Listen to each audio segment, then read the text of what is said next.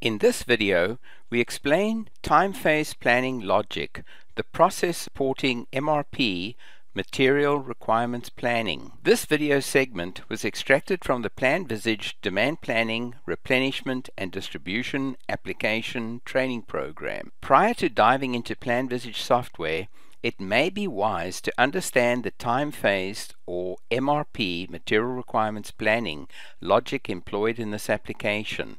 This process strives to keep supply and demand in balance. Demand consists of forecast generated in the forecasting application. Customer orders are downloaded from the enterprise system together with dependent demand from higher level requirements in the distribution network or from a bill of material. Total demand is a calculated field depending on the user's preference. Buckets or periods can be days, weeks, or months. In each period, forecast and customer orders are compared and the greater of the two added to dependent demand, resulting in total demand. Supply consists of released purchase, production, or in-transit distribution orders. These are also fed from enterprise or homegrown system. Firm-planned orders is the override of the system generated planned orders. To balance supply and demand, the solution calculates requirements one planning period at a time. The process begins with on-hand inventory, a figure that should be accurate. Period by period, the solution subtracts demand, adds supply, and if there is a projected shortage either below zero or below safety stock levels, as reflected in the projected on hand, the system calculates a planned order to maintain the supply and demand balance. The buyer planner selects the appropriate replenishment rules he or she wishes to apply. Minimum order quantity or lot size may be dictated by a minimum production run or quantity shipped in a carton. Once the minimum has been satisfied, what are the incremental order multiples? Maximum order quantity may be a limitation of what fits on a pallet or container. Period order quantity is a function of how much we are going to require in the next 2 or 3 days, weeks, or months. This is generally used to reduce shipping charges or campaign runs in production. Lot for lot is simply that we need 6, make or buy 6, need 15, make or buy 15. Since it is near impossible to keep supply and demand in balance at all times, we may feel more comfortable having a little padding in our planning process. That takes the form of safety stock or safety time. Safety stock is a fixed number, whereas safety time is a dynamic number. With seasonal business, safety stock has the company running out of inventory at the start of the season and leaves you with too much inventory at the end of the season. Safety time compensates for this by looking ahead at the demand pattern. The safety coverage might be a percentage cover of the next 2 weeks' demand, coping with the up and down cyclical swings in demand. The lead time in days is to know how far we need to back off planned orders so that they are released in time to satisfy the next potential shortage by due date. Let's step through the time phase planning logic, a process significantly superior to planning with reorder points. Here we have an example item 123. We have 27 units in stock. We replenish using an order quantity of 25. Our lead time is 2 periods. What are these periods? What do you want them to be? Days, weeks, months? Most companies would plan out a year or more, but we don't have room to show that much detail. The PD is a past due column and also showing beginning on-hand balances. Our forecast shows a level rate of demand of 10 per period. Great for explanation purposes. Using our stock on hand of 27, project the inventory balance in each period going forward. With a forecast of 10 in period 1, our projected inventory drops from 27 to 17. In period 2, with another demand of 10, the projection goes down to 7. In period 3, with an additional demand of 10, we are now -3. our replenishment logic kicks in. We know that we have an order quantity of 25 and a lead time of 2 periods. The system now generates a planned order of 25 2 weeks prior to our required date and covers the shortage of 3 to give a projected inventory of 22. Continuing this logic shows that we have a need for 2 additional planned orders in periods 4 and 6 to cover a projected shortages in periods 6 and 8. What happens if our forecast is incorrect? Realistically, the forecast is generated with each data upload into PlanVisage. In this case, we deliberately showed a change to the forecast at a lower rate of demand. Here, a level demand rate of 5 per period. Working through the math, we again start with an on-hand of 27 in period 1. We have a demand of 5, taking our projected inventory to 22, and 17 in period 2, and 12 in period 3, 7 in period 4, and 2 in period 5. In period 6, we go -3.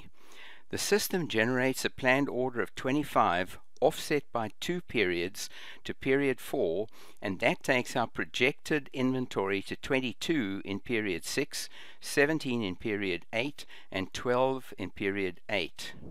And what happens if our original forecast was too low? Here we see a higher rate of demand of 15 per period. There are now additional planned orders to cope with this increased demand rate. Notice that we have a planned order that is past due and will call for expediting that order. These are important time phase planning concepts to appreciate.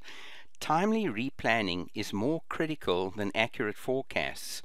We are aware that the customer does not read the forecast, but forecasts are important. The more accurate the forecast, the less safety inventory you need to invest in. That is why we recommend and use the internationally recognized R forecasting engine in PlanVisage. Replanning should occur each time there is a supply or demand change, and this happens multiple times a day. A responsive PlanVisage solution is a boon to management and their profits. Through regular replanning, if customer orders exceed forecast, planned orders might move to an earlier time frame. If the customer order rate of demand is lower than anticipated, planned orders move to a later time frame or disappear altogether. Here we introduce the concept of safety stock. In period 1, on-hand inventory of 27 is reduced to 17 with a forecast of 10.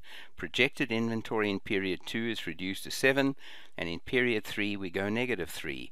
This generates a planned order of 25 in period 1, giving us a projected inventory of 22 in period 3.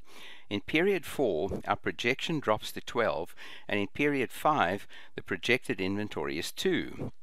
This is below our safety stock level, so the application generates another planned order of 25 in period 3, taking our balance to 27 in period 5. As we march through time, the projected inventory drops to 17 in period 6, 7 in period 7, and -3 in period 8, generating yet another planned order, offset by 2 periods in period 6 to cover the shortage in period 8, taking the projected inventory to 22. If we need to plan a distribution network, then the time phase planning begins at the outlying distribution center first. In this example, we have 2 remote DCs fed from a central or hub DC. With each outlying DC, we begin planning by forecasting demand for each center. As we proceed through the netting logic, the application alerts us to potential shortages as we keep supply and demand in balance and generates planned orders for each distribution center. These planned orders at the outlying DCs become dependent demands on the hub DC. The identical logic can be applied to a bill of material when planning components for both an end product and for the spare parts inventory. We'll discuss bill of materials in a few minutes. Here we show a dependent demand that came from a higher level demand. To help simplify the math, we introduce total demand. In each period, we add forecast to dependent demand, giving us a total demand. As we have done previously, we project inventory a period at a time based on the opening on-hand inventory, subtracting total demand until we drive inventory negative or below safety stock levels and generate planned orders. Forgetting about the safety stock for a moment, remember when inventory is zero, supply and demand is in balance. If there's no demand, why plan additional inventory? The same rule applies to safety stock. If the projected inventory is equal to the safety stock level, we regard supply and demand as being in balance, only planning replenishment when the projection drops below the safety level. Let's wrap this up with a few more concepts. See customer orders. The rule is, in each period, we compare forecast to customer orders, take the greater of the two, add dependent demand, giving us total demand. In periods 4 and 5, customer orders are greater than forecast. If we have a released production, purchase, or in-transit orders into a distribution center, they are scheduled receipts fed to PlanVisage from your enterprise system. The firm planned order is where a planner or buyer has overridden the computer logic to change a date and or quantity. In this example, we see that the quantity of 20 is different to the lot size or order quantity of 25. Now please fasten your seatbelts. We're going on quite a ride and I trust you will keep up.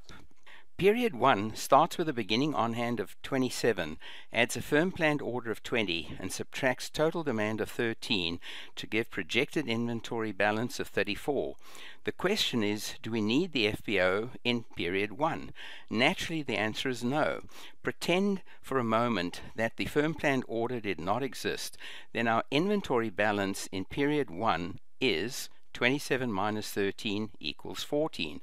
And will reduce to 2, 14 minus 12, for period 2 below safety stock level.